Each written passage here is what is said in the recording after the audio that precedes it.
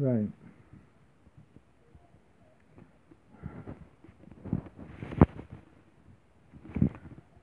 This whole idea about the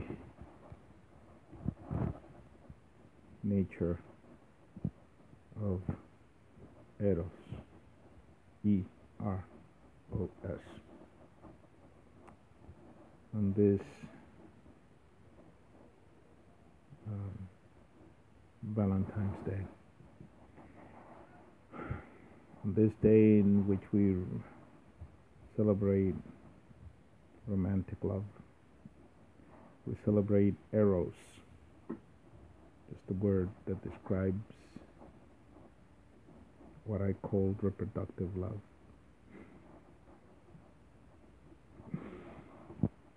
That is love that normally people just stop at sex. But Eros love is a very important love. Eros love is reproductive love. That's one of the fundamental natural reasons that we're on the planet, to reproduce. And the engine of reproduction is Eros love. It's erotic love. It is the love that attracts two people to come together to have sex. But the purpose of the sex is to reproduce. So Eros love is the love of reproduction. And if we stop for a moment and take sex out of the equation and see Eros, erotic love, as the love of reproduction, as the love of one of our main drives, then we can get an understanding of what Eros is.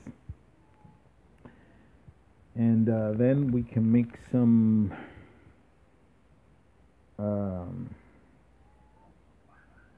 conclusions, some compare and contrast between the different types of love, namely, most importantly, agape and erotic love. We can make some comparisons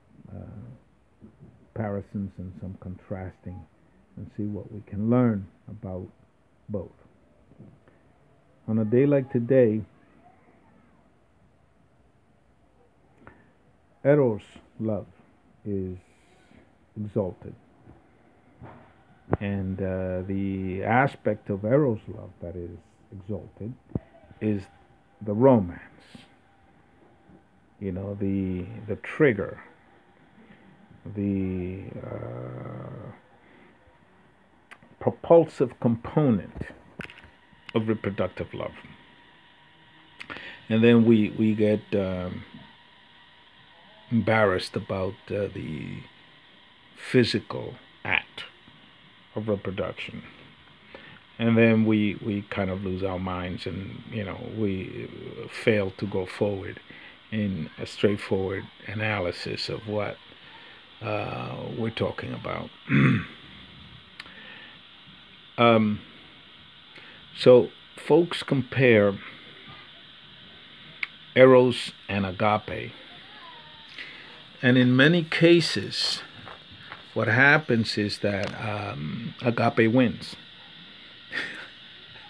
and we consider agape to be the superior type of love, and Eros love we consider to be a lesser love, a useless love in so many words, because we fail to see the step beyond the eroticism of Eros love. What's going on? Nothing. Okay. Be careful with that. Go right upstairs. Don't play around. Today is Valentine's Day. And most people take a leap. And it's a celebration of erotic love. But we're embarrassed about celebrating erotic love, especially us Christian folks are embarrassed about celebrating erotic love. And we are apt to suppress it underneath um, agape love, which we've been taught is the love of God. And I agree that agape is the love of God simply because of its unconditional nature.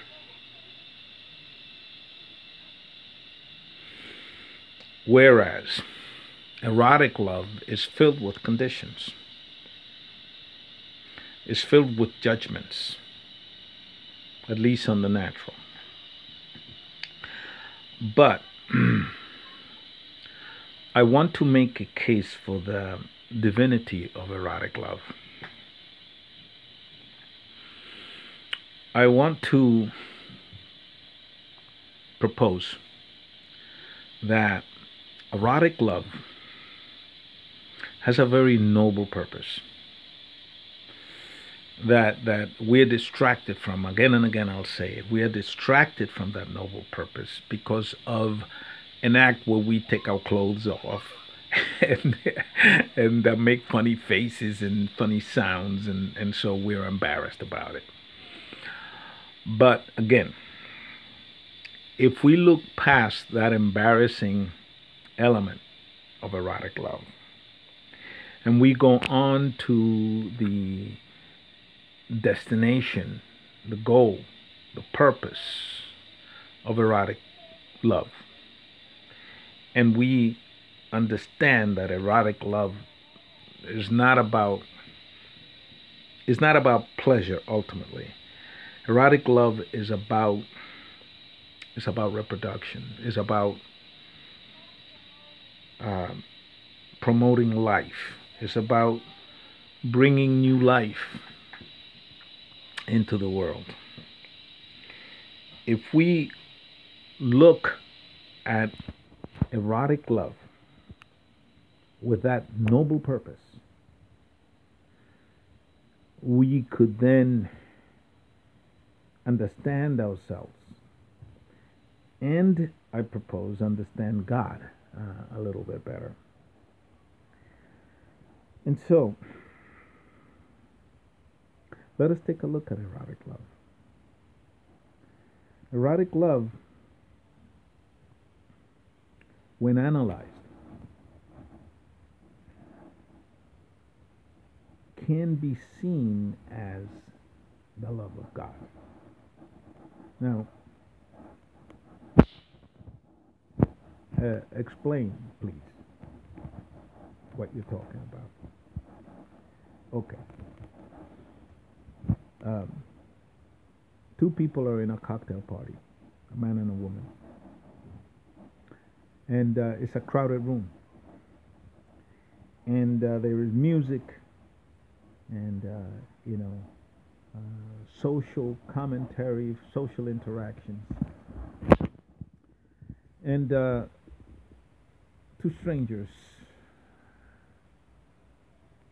glance at each other from across the room. A man and a woman glance at each other. They share a glance. And in that moment, each recognizes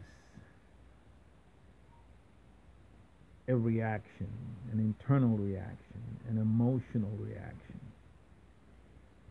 a romantic reaction, a powerful reaction.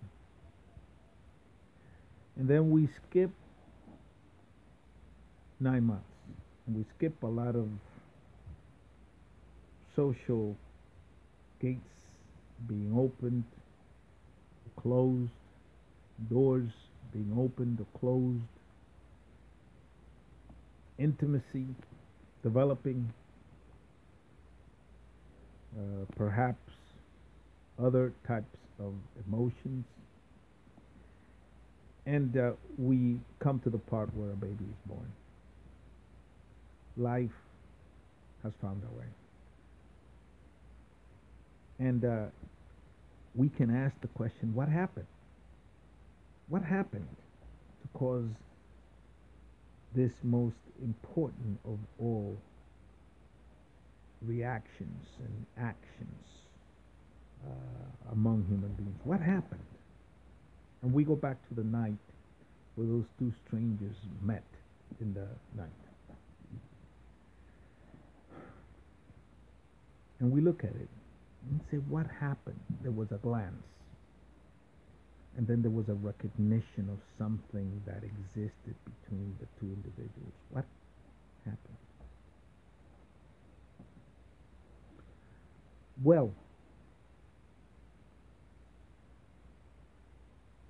what happened is the beginning of life. That glance was an intercourse on a psycho spiritual level that resulted in new life coming into the world, a new soul, a new human, a new person coming into the world. That's not a small thing. And when we stop to analyze that glance, we see that there was no predetermination anywhere between the two individuals. There was no preconceived will involved on the part of either individual.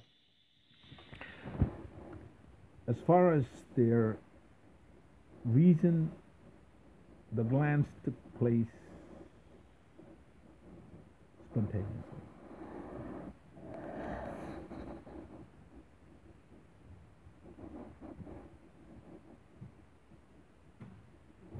And no, and no one can take the blame for it. Neither individual can take the blame for it or the credit for it. Something compelled each of them to look across the room, and there was an involuntary reaction and an involuntary cascade, an involuntary ramification of that. And so, where did that come from? There was no voluntary cause. Where did it come from? There was something pre-existing in each individual that glance confirmed. I propose that there was an attraction inside of each individual. Now you can break that attraction down. You could say it's instinctual. You can say that it is some kind of psychosomatic thing, psychological, that is embedded in the individual, where each individual is searching for a set of personal traits that are best suited.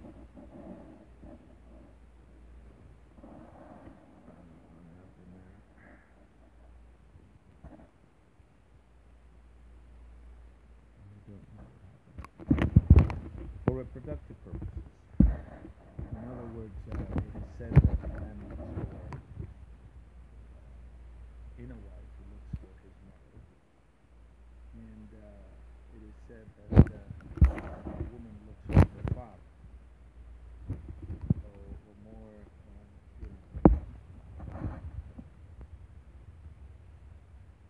scientifically, sociologically, each person in the pair looks for traits that are desirable for survival. How strong is the male? How capable is he to bring home meat for an income? How strong is the woman? I've even heard that there are considerations as to her width of pelvis. Can she carry children safely? Bring to birth healthy babies and so on. But to me, there is also the possibility that it is God who is the cause of that. That God puts into each individual a magnet, a key, a lock fit together. And when the two come into proximity to each other, there is that close circuit that happens. And so, erotic love has a basis, meta-analysis, in divine purpose. Do not disagree with, and there are some which you may. But we can believe that erotic love has a basis in divine purpose. Now we can ask, what about God? You know, God has children. His son has a wife. He has children. He is father. All of these are characteristics that bring to view, for lack of a better word, divine reproduction. We have natural reproduction. These characteristics point out divine reproduction.